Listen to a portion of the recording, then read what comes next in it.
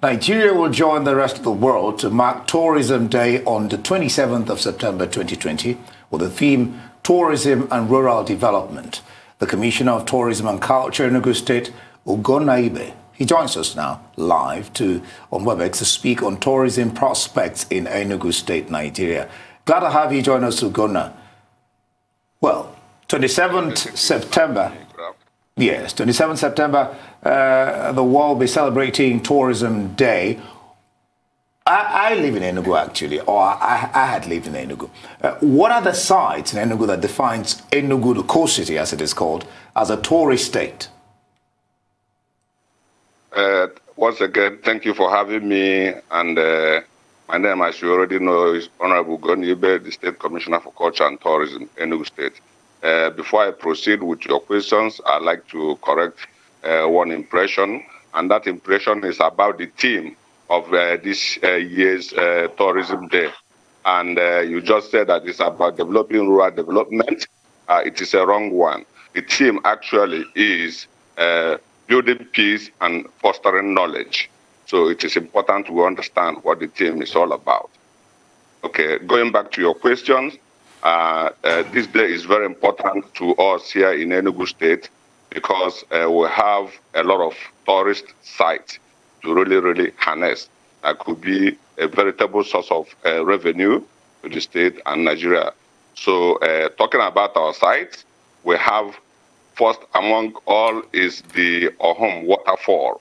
Ohum Waterfall is situated at Udi North, and it's a very wonderful place and a very wonderful site to behold.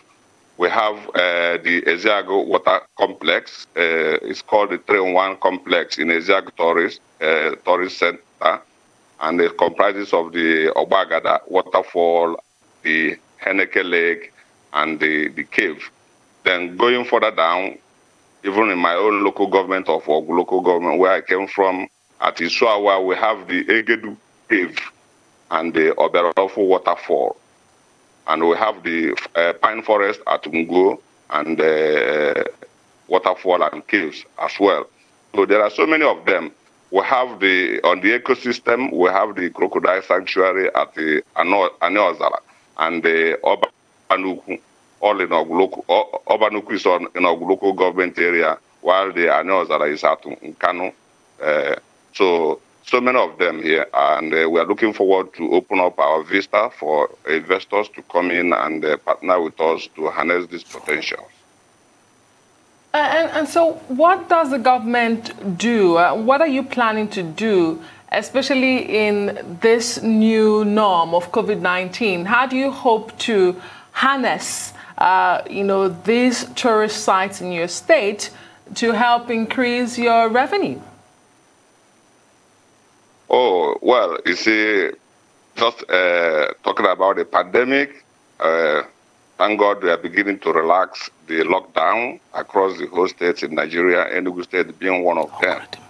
So, and we're talking about, opening up our corridors and our, all our channels to attract investors to come in and, be partner with us in the development of this sites.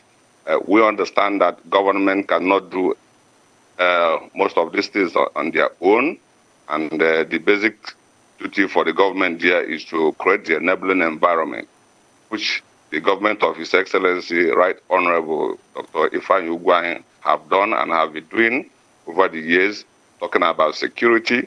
Enugu State was rated one of the most secure states in Nigeria to do business.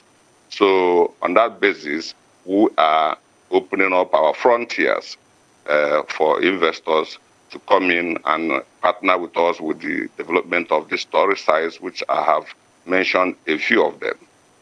So this is what we're doing currently, and we're going to be doing a lot of documentaries and putting it across Nigeria and to the international community for them to see what we have, because information is power.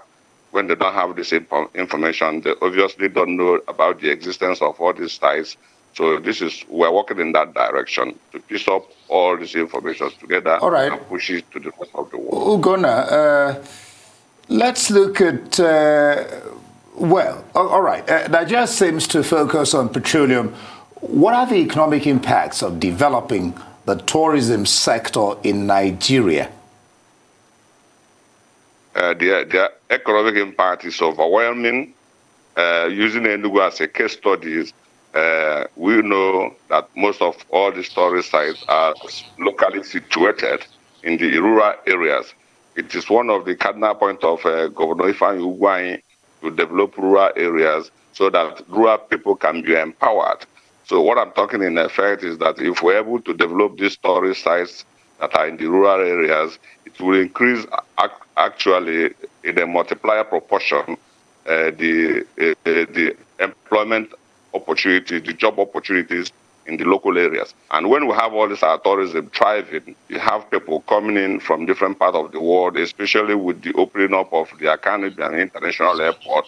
We see people coming in, and when people coming in, it will have a knock-on effect. This is what we call a visible hand in economics. You see the taxi drivers, the transport workers, and hoteliers, and of course the rural people. Every one of them will be making bumper harvest. All right, UGONNA, thank you so much for being on Newsday.